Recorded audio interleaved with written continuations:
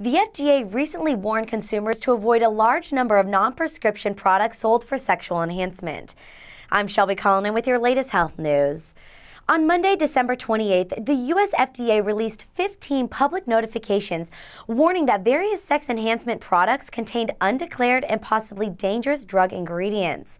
While 15 tainted products in one day may seem like a lot, the FDA reminded consumers that it only tests a handful of these potentially tainted products, which are often sold over the internet.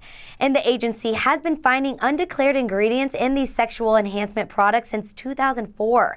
For a complete list of tainted sexual enhancement products, visit the FDA website.